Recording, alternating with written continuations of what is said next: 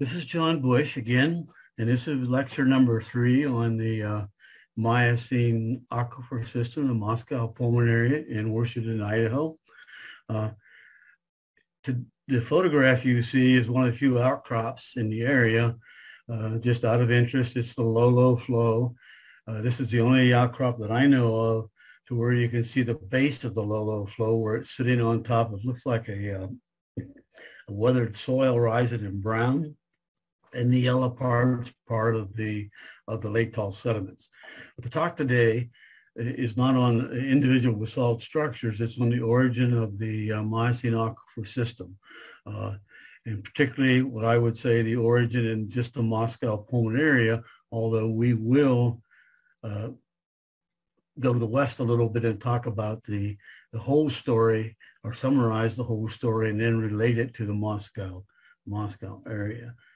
Some of the things that we'll be pointing out is what was the area like before the 16 million year old volcanic event that sent basalt flows into the area. A little bit about the basic model. Now, what I mean about the basic model, when I talk about the origin, it's not about the plate tectonics or how the mantle originated. It's about the distribution of the flows. What was the climate like? How far did the flows go? That kind of thing. So in other words, it's sort of like a paleogeographic settings of what it was like during that time and how the flows got into the Moscow Pullman area, because most of the flows originate a long distance away. We need to go over some stratigraphic terms. And what I mean by stratigraphic terms is that all the basalt flows, sometimes groups of flows, have names, and we see if we can boil that down just to a handful of names rather than dealing with all the names. We'll always be going back to the cross section. The cross sections, the more I look at them, the more they tell me. So that it's the cross section, even though our primary one is east-west, it tells us the most about the area. We'll refer to the last part. We'll go over the major events, major volcanic events that influenced our aquifer system. And we'll end up with present day setting and a short summary. Just to put it in perspective, let's remember where we are. Let's look over here on the edge of the Columbia River Plateau. We're just a little wee piece over here where my cursor is at the Moscow Pullman Basin. Very unique in that it's so deep. We have over 2,700 feet of lava flows and sediments in our subsurface. But just remember how big the Columbia River Plateau is. Covers all of southeastern Washington, large portions in Oregon, extends all the way out to the ocean. All these areas are underlain by Miocene basalts and sediments. So we need a little picture of the large area. So we're going to start though. What was it like here in Moscow and Pullman before the volcanic flows entered the area? We'll take a little picture. We're going to get down here to Tucson, Arizona. Now this is a desert climate, so the vegetation wasn't the same. In the Miocene in Moscow, it was very wet, lots of vegetation. I'm told by Bill Remmer, who was worked on a classic site out at Clarkia, east of Moscow, that it was much like North Carolina. I can't remember all the trees that are identified, but you had maples and sycamores, bald cypress, a very thick vegetation, lots of trees. But the desert picture here shows us something that we can't see very well by looking at the present day Moscow Mountain. The top of the mountain range here is a place called Mount Lemon, and it's about a little over 9,000 feet. Where we're standing, taking the photograph, we are 6,000 feet below that peak, about 10 miles away. And I like to make a comparison between here and what it was like before the basalt flows coming in. If I was standing 10 miles away in Pullman, maybe I would be a rhinoceros or a camel or something in the mine. But they were standing there looking up at Moscow Mountain. This is what they would have seen in terms of its height, its sudden elevations. There was a very rapid change in elevations from the basement floor to the top. The basement rocks here of granite, and with granite in Moscow, at the time of the basalts came in, the Moscow area, Moscow Mountain is made up of granite. Very steep faces, drill holes tell us that the contact between the aquifer system and the granites is very steep. Now, what you have to imagine, sort of our fantasy here, is that that rhinoceros, if he didn't hear the basalt flows coming, he starts to be overwhelmed with the first flow. And most flows were about 100 feet thick. And within 300,000 years, the salts and sediments would have filled up to about the halfway point to our present situation. If you were standing in Poland and looking at Moscow Mountain, in a vision, what you would see is just the top part of this mountain range. So we fill up a basin very quickly, and it's thick. It's unique in the fact that you have the salts and sediments jamming up against such deep mountains. When you go around the Columbia River Basin, it's rare to find a situation like that, to where it's a sudden increase in elevation and leaves us with a mountain range of about 3,000 feet above our present day basalt floor in Moscow. What last I want to say is the reason you had such a big canyon in there was that the Paleopalouse River flowed from the city of Palouse, from Potlatch to the city of Palouse and down into Pullman. And it was a steep canyon, probably a steep canyon like the Clearwater drainage, something like that. So not only, if you want to fantasize sitting out here before the first basalt flow overwhelms you, you were sitting alongside a major stream drainage, which later, in our present day, we'll come back and talk about its importance down the road. A little bit about the general setting. The salt side of what we call a Pasco Basin, out in the central part of the flow of the area, are over 13,000 feet in thickness. And most of those made up by the Grand Ronde flows. The Grand Ronde is almost 10,000 feet thick out there. In Moscow, in the Moscow area, the basalts, as we pointed out, are about 3,000 feet thick. In the late 1960s, the belief was that there were lots of buried volcanoes buried beneath the basalts and sediments, that we hadn't yet identified where the volcano centers were. It was visualized as being like Hawaii, lots of big peaks, because it was believed the basalt flow could only go about 30 miles. And it turns out that it's within 5 years of that time, by the time we get into the 70s, there was sort of a revolution in terms of thinking, lots of money spent on the Columbia River Plateau, hundreds of people out mapping, primarily because there was money available to do that kind of work. And the things that were unraveled was most of the Grand Ronde basalts came out of a dike swarm down here in the Grand Ronde area. An older professor had given presentations. Tabernac was his name, and he had believed that these dikes down here were hundreds of dikes down here, and they were the source of the flows, not like out of a big volcano, but out of linear dikes. They could be projected in, and including one right by our Moscow Pullman Basin in the subsurface. So the flows came out of the Grand Ronde area. Some of the flows sort of went up the drainage into the Lewiston embayment, filling in stream channels. But most of the flows we're heading towards the Pasco Basin, because what was happening out in the Pasco Basin, it wasn't a giant hole, but it was sinking fast. It sinks over 13,000 feet in 300,000 years, very rapid subsidence. So the low area out in the Pasco Basin was controlling where the flows went. Now, when they were spilled, some of the flows went right by the Moscow-Pullman Basin and headed all the way up to Spokane. In the Pasco area, well, throughout the whole plateau, they've identified over 350 basalt flows. Some of these flows covered long distances. We've talked before, I think, mentioned that the low flow there we just looked at on our photograph. That same flow can be traced all the way to the ocean, over to Yakima, up to Wenatchee, up Spokane. So the flows went a long distance. It wasn't early on in the research.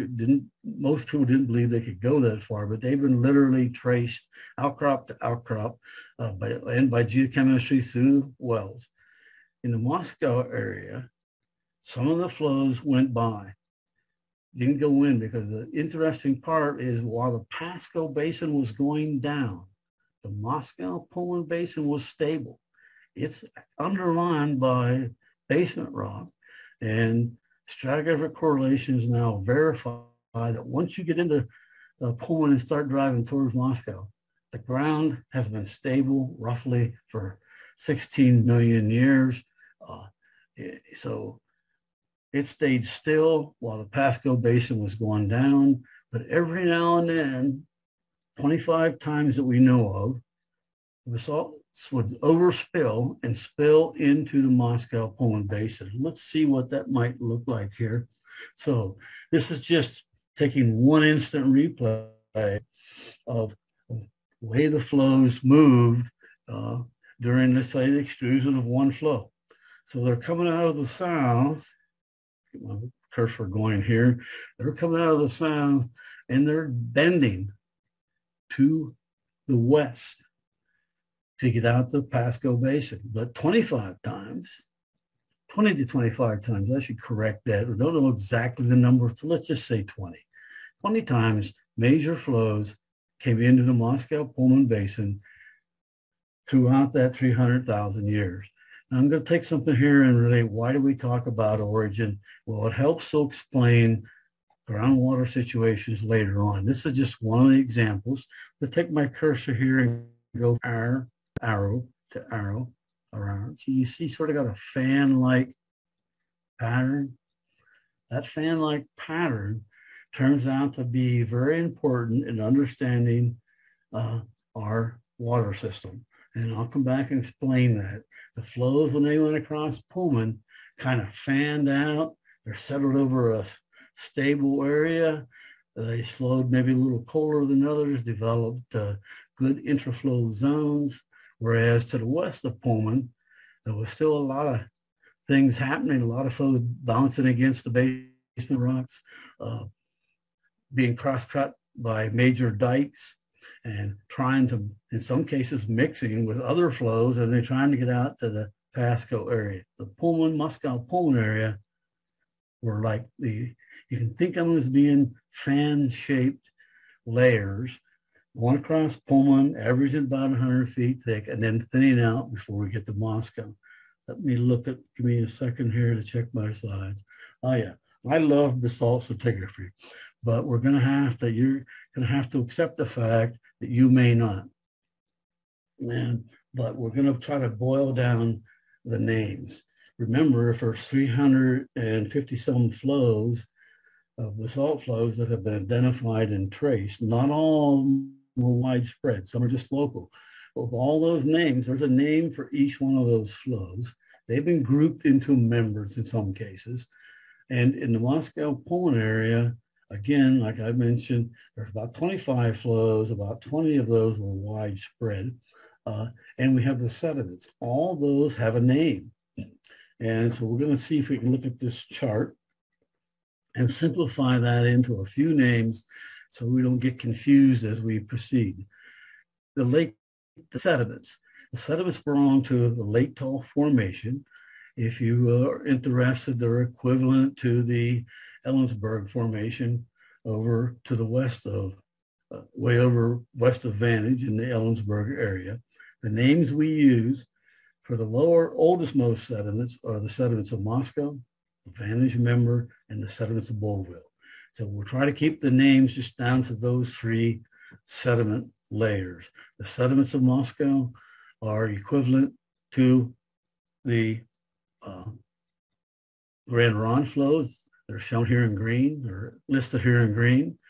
The Vantage Member is laterally equivalent to both the wampum flows shown in blue and to some of the Grand Ronde flows shown in green. The sediments of Bowville are considered to be laterally equivalent to basalts we call the Saddle Mountains basalt. We're not going to worry about these other names because they're just local flows, and for the most part, they'll show up today a little bit on in my lecture, but for the most part, they don't play important part in the hydrology.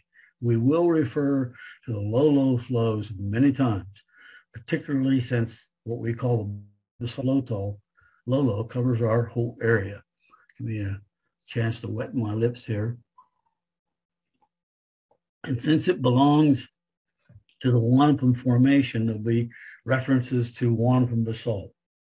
One flow, just a little bit older than the Priest Rapids flow or the low flows, is called the Rosa Member. We will be talking about the Rosa flow today, and it does play an important part in the hydrology of the area. So we'll be talking about the basalt low and the Rosa flow, which belong to the wampum basalt. In general, our contact between the Grand Ronde and the wampum is the change between our aquifer system, where it's separated particularly by the Vantage Member. Now we get over to the Grand Ronde. Man, a lot of names for them. It gets pretty hard to keep track. So we're not going to bother with these names, these individual members and flows. We're going to talk about what we call stratigraphic magnetic units. And we're going to try to work with just this column where we use these terms R1, N1, R2, N2. In the early days of mapping the Grand Ronde is a thick sequence. I mean, 10,000 feet in the Pasco area in the wells. Outcrop after outcrop examined over the entire plateau. Most of them all look alike. Sort of fine grain, dense, trying to correlate them from location to location up until the late 60s, early 70s was almost impossible. In the Moscow area, there was a lot of debate whether the flows in the subsurface of the Moscow even could be correlated over to Pullman. So most geologists kind of threw up their hands, and the same for the hydrologists. Had no idea that the flows went so far and could be correlated so far. So early on, before we started giving names to individual flows, USGS workers from going up sequences all over the basin, hundreds of them, they used what was called a paleomagnetometer to measure in the rock what the paleomagnetic direction was for that rock. In other words, when a lava flow cools and crystallizes, it freezes the magnetic declination of that time. Well, it turns out they found there were 4 wide units referred to as R1. They put R1 in terms in front of the earlier flows, which were reversed. They put N for the flows that were normal polarity, meaning it matched up with the present day magnetic fields. And then they had another reversal that they identified. And then they had going back to normal, and they called these R1, N1, R2, and N2. We will today talk a little bit about the R1 and the N1. Most of our time, most of our lectures, is going to focus on this R2 area, and we don't need to know the names of the individual members. We'll refer to it as the R2 and a little bit about the N2 overlying. So that allows us to make it a little much simpler to understand everything, if you are interested in the detailed stratigraphy and the evolution of the Columbia basalts in the Moscow area, there's a paper on Miocene evolution, both on PBAC's webpage and on the Idaho Geological Survey's publication list, and on their webpage by myself and others, I believe 2019. It's a long volume, but if you're interested in how of chemistry, the stratigraphic correlations, the terms we use, I refer you to that. For us, we're going to stick to 3 chems for the sediments that belong to the Latol Formation. We're going to stick to the basalt of Lolo, which belongs to the Wanapum, the Rosa member, which belongs to the Wanapum, and then 4 reversal units to the Grand Ronde. And remember, in the Pullman area, that shows us that the Grand Ronde basalts, which are the most important to us in terms of hydrology, the Grand Ronde basalts total about 2,000 feet in thickness, and all 4 magnetic units are represented. So let's take a little look at a more detailed cross section. We have looked at the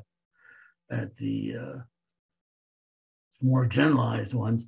There's actually a very detailed one available online, both at the PBAC and Idaho Geological Survey. This is a generalization of the detailed work that we did, and then the one we'll look at most of the time is a generalization of this one. It's still good to look at it once in a while. The yellow is the sediment zones, mostly here on the eastern side of the Moscow Pullman Basin. The blue up here at the top, that's our low flow going across. That's when all of our outcrops are. The greens and the reds, that's the reds are the R2. We're going to focus on those. There are several flows, several members. The one thing you might remember is all these details on this flow, but remember a couple things. One, these flows thin and pinch out as they head towards Moscow. So that diagram I showed you where the flows are fanning into the Moscow Pullman Basin, that might be just one flow here where I got the cursor now. One flow, standing in and pinching out. They just didn't stop. They didn't make a 100-foot wall and make a dam that created a huge lake. In this case, they slowly pinched out, thinned from maybe 100 feet down to maybe 30 feet and eventually end. This is the ones we'll be talking about the most. The deep well at WSU 7 shows that there's a huge thickness of older rocks. The purple down here, these are the R1. These are the oldest. The blues belong to the N1. And this area does have some water, and the upper part of it is interconnected to our aquifer system. But the research from that well shows that those zones are not that prolific.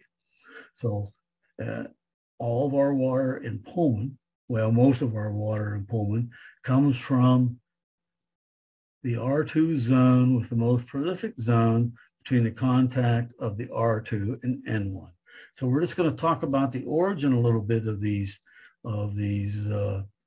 flows. And what we're going to do, we're going to present what we mean by paleo reconstructions, paleogeographic reconstructions, and then we will run through a sequence starting from the oldest up through the top. And like I said, these flows came out in less than 300,000 years, 20-some flows. So you can figure out yourself for the average time, the average on an event. If there's 25 to 30 flows you have on an event about every 30,000 years. In the Columbia River Basin itself, by the way, with that 10,000 feet of Grand Ronde basalts over in Pasco, just for the Grand Ronde alone, there was a volcanic event somewhere out on the plateau every 1,000 years on the average. They're not evenly dispersed once every 1,000 years, but on the average. So rapid, fascinating story of the how fast the area filled up and the origin of those basalt flows. Let's look down to our generalized diagram. Keep ourselves straight here. We're going to talk about the origin, the emplacement of the basalts into our area and how that created our three segments of A, B, and C.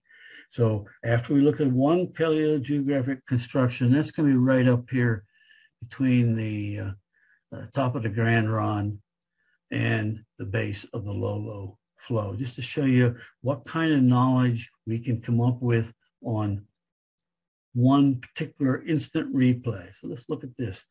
This is a paleo geographic setting of the area at the end of the Grand Ronde. So the Grand Ronde flows are already underneath. What's amazing about the Columbia River basalts is that you can correlate flows over a long distance, and the flows are basically a timeline. So I can look at my data and identify where I have the rosa, either exposed to the subsurface or at the surface, and I can find out that here's the end of it. This blue line just didn't quite get in the basin much. What did it do? It blocked all the drainages, as many of the other flows do, and was at this time by this time had reversed the drainages to go through the Butte Gap up towards Palouse. Time-wise, this is the longest time where the Moscow area was exposed to the surface without another volcanic flow coming in. The Rosa flow didn't make it. It blocked the drainages. Now here's the part that comes down to the, so why is it, excuse me for a moment, but why is that so important? It's just an origin, the flow came that far. I'll take your eyes and follow this cursor along the edge of the flow. Well, the basalts are thin along there, and you got about over 10 miles of thin flows that are interfingered with the sediments. And guess where one of our recharge areas turns out to be? One of our recharge areas is along that flow. The important part for looking ahead, and we'll point this out many times, is that if you count all the edges, all these edges in the subsurface that we have throughout the Moscow Pullman area, you have close to 200 miles of areas to where the basalt flows are thinning and pinching out into the sediments. And that becomes crucial to understanding the hydrology. And the other reason it's so important, if you can create a paleogeographic construction like this, you can go from the cross-section and project into the area. In other words, if on the cross-section you want to calculate for your numerical model or your general model, you want to calculate how thick this R2 is, where most of our water is coming from. So what's its volume? Well, the way you do that from the cross-section is you come to one of these places, let's say this contact here, and then you project out into the north using paleogeographic reconstructions, and you can see how far that flow goes, how far these units go, and calculate the volume. Difficult to calculate the volume from here because it's just a slice, and we don't have enough data to draw hundreds of slices through the Palouse Basin. So the way you project and get an idea how far these flows go is what your volume is to project from the cross sections by using paleogeographic constructions. Now give me a second here. What we want to do next is to give you a sense for how the basalts enter the area and how they influence the subsurface. We're going to start down here at the bottom back to this cross section. We're going to start down here at the bottom, and we're going to come up through time. We're going to do 300,000 years of time all the way to the top of the low, and then maybe even a little bit on to the present, to give you a sense of what the settings were. You don't need to keep track of the details, just sort of keep track of the pattern. We're going to do it in lumps. We're going to start off here right at the end of the R1. We'll do a couple paleogeographic settings for the N1. We'll do a couple for the R1, one for the N1, and one up. Remember, these are just like instant replays through the 300,000 years. What's neat about the basalts, and what I probably didn't mention, there is, to my knowledge, no volcanic area, stratigraphic sediment area in the world to where you can divide, from the knowledge we have, that you can divide it up in the instant replays. We could slice instant replays flow by flow 350 times for the Columbia River Basin, at least 25 times for the Moscow-Pullman area. Some of this is done in publications. You can find some of those in the recent publications. In publications throughout on the Columbia River Plateau. Pardon me for mumbling again. The point is, there's no place in the world like this. This has always fascinated me.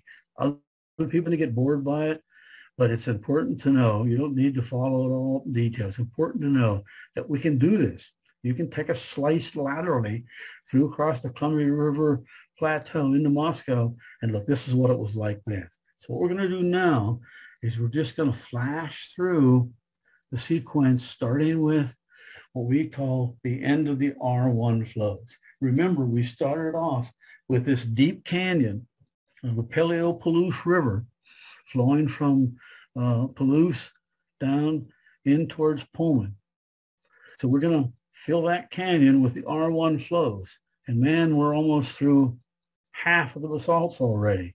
The Grand Ronde R1 flows in the WSU well, around 900 feet thick. So we're going. This is instant replay. Here is what happens after we replace 900 feet. Well, the main canyon is going to be filled. How do I know that it went this far? You can take the elevation of the top of the R1 flows out of the WSU well. Take that elevation. This basin has been stable, and project out elevation-wise how far it could have been going. There's obviously an interpretive line, but it gives you a pretty good idea. If you wanted to calculate the volume of the R1 flows, this is how you would calculate it from our cross-section. We only have one data point down here in Pullman, but the paleo reconstruction allows us to extrapolate it out to this far. Now, the other big thing that we can notice off of this diagram, this is going to happen again and again. The flows come into Pullman, and they block up the drainages against our basement rocks, so you get sedimentation off the basement rocks. You get stream action along the edges of each one of these flows. Stream action means you're going to have some channel sediments, so sand or gravel. We do know that most of the sediments come off the mountains because it was wet, and a lot of the mountain areas were the rock granites weathered pretty fast in a wet climate. A lot of material coming down was clay, but there was also 30% of it was sand deposited in stream channels, and always going to be along the easternmost fronts against the basement rocks. Probably some along against Kamiak Butte and Smoot Hill. We just don't have enough wells to know for sure.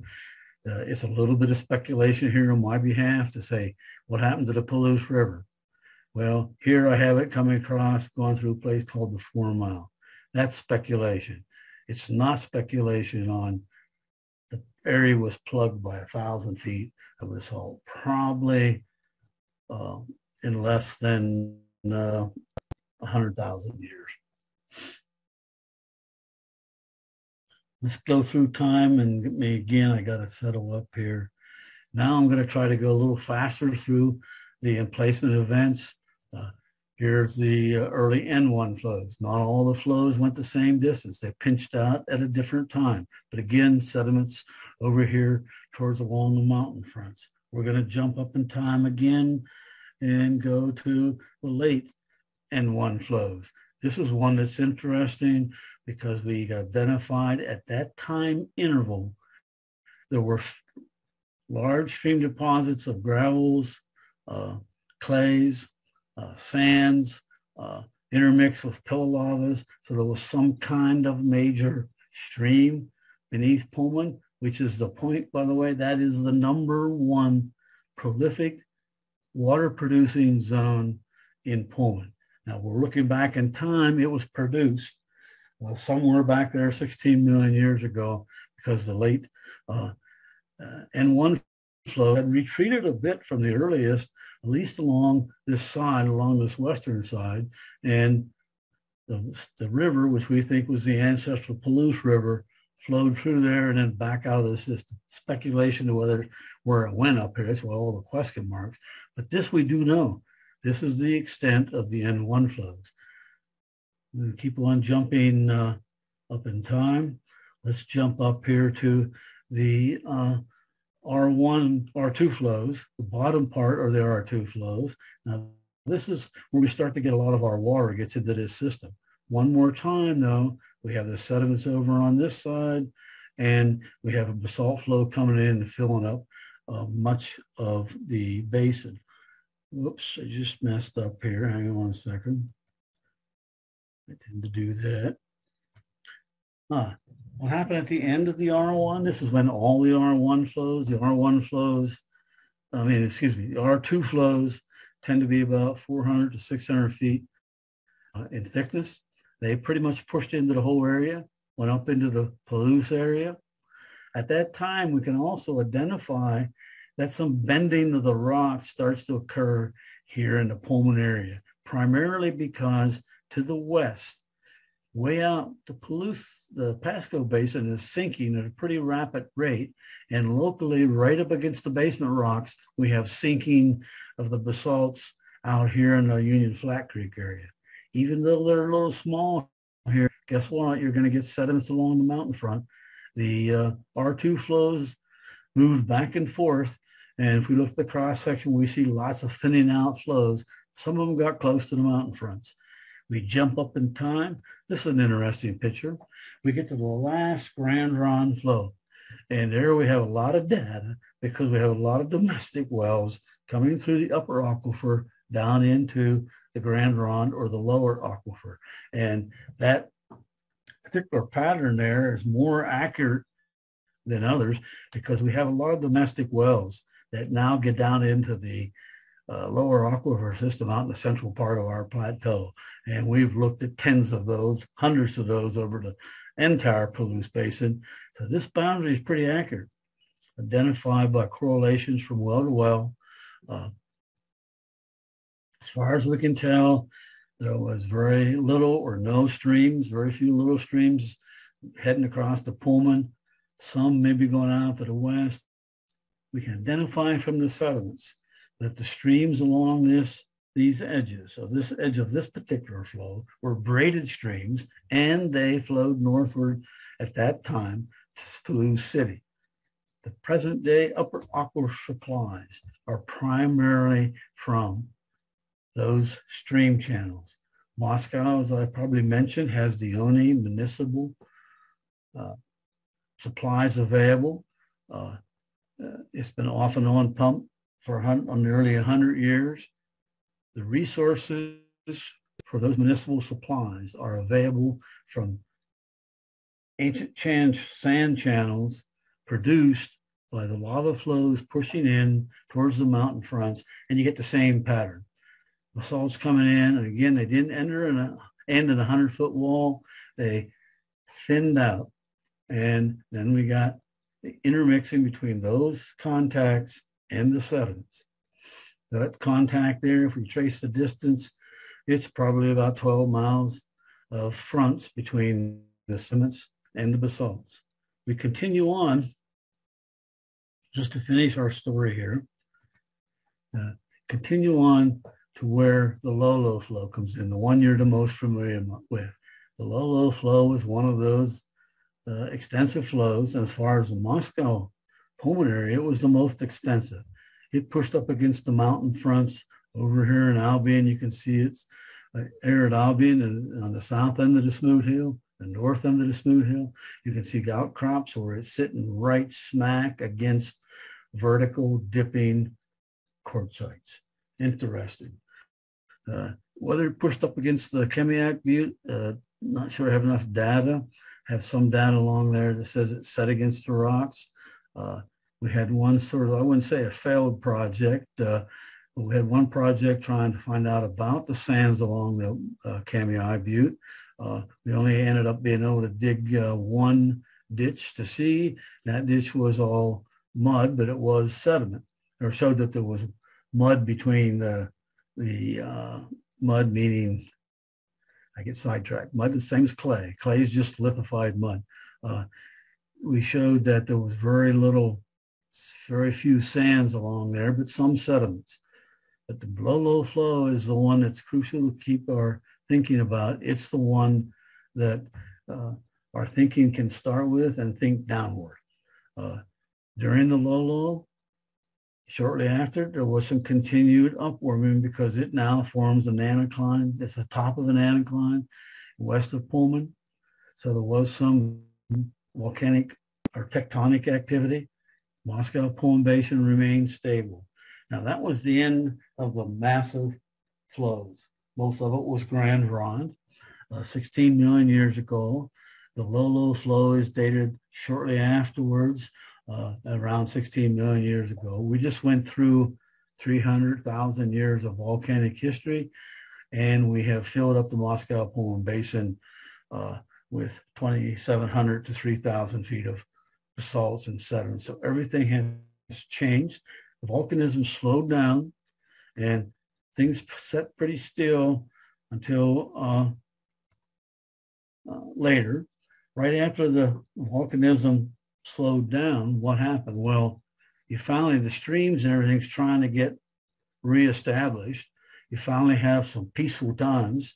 For the next 4 million years, there were sediments deposited out across from the mountains, covered Pullman, covered Palouse, may have covered Kodiak. Sediments being deposited from the mountain fronts. The streams started to try to get reestablished to this massive input of basalts and sediments. They still are not totally adjusted to that sudden emplacement of such thick basalt flows. 12 million years ago, come on, I got to move down again. Whenever I have to move down, I kind of slow up here. Okay. 12 million years ago, there were some local flows. These are what I refer to as, are referred to as the Saddle Mountains flows. The brown shows their extent. The sediments of Bowville were still being deposited or reworked, actually being eroded and deposited.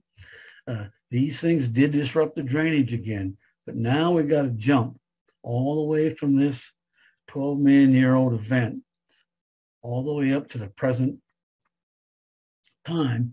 There's no volcanic events that we have identified in the Moscow-Pullman or the Palouse Basin area that occurred after the 12 million year mark.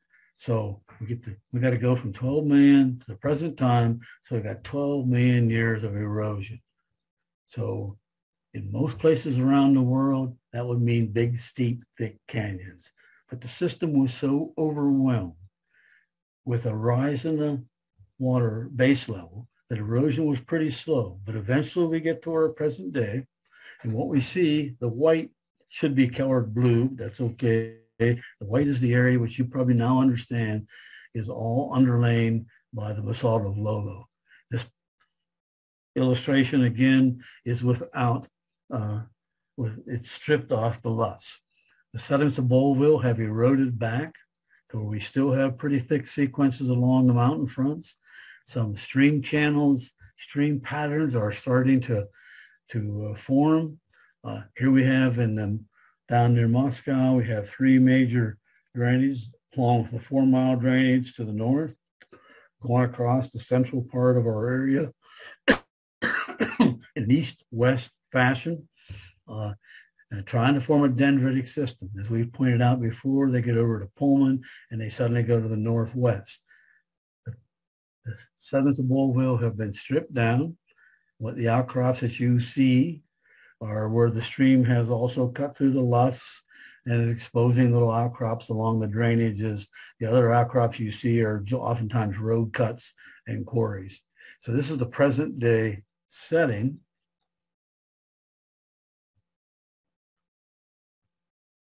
And let's take a little look and relate it now. During this rapid story about the emplacement of the basalts over 300,000 years, you should be able to relate that back to the cross section and what we mean by segments A, B, and C. Remember, we had paleogeographic settings that were depositing sediments here on the Idaho side. This line again is approximately the Washington state boundary.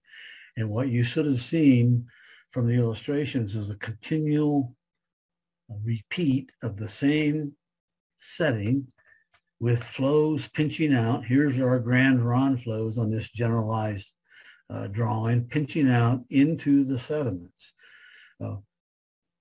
Where the basalts dominate and the pinch outs end, except for maybe this N2, we stopped and looked at that setting, the N2, right here's where it ends on this diagram, again, about the Washington state boundary. But when you get into the central part of the area, along the highway from Moscow to Pullman, underlying is all these other flows stacked on top of each other. We only have one deep well out there, but the sediments certainly have thinned. We have one well, it's 900 feet deep, and detailed geology done on that well, drilled back in 1972. The sediments have thinned out, and there's one stack of horizontal basalt flows, one after another.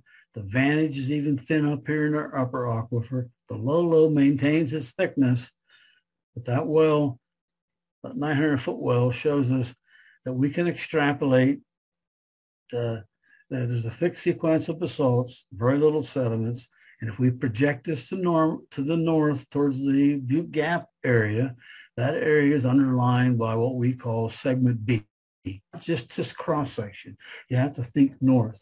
So what setting did we have? This is where all the fan shaped flows came in before they started to thin. So in the stable area, that's why they're relatively horizontal. We get out here to the west now to segment C, and of course things are a little bit different because somewhere in the system, we believe in the R2 interval, we started to have some folding, some bending.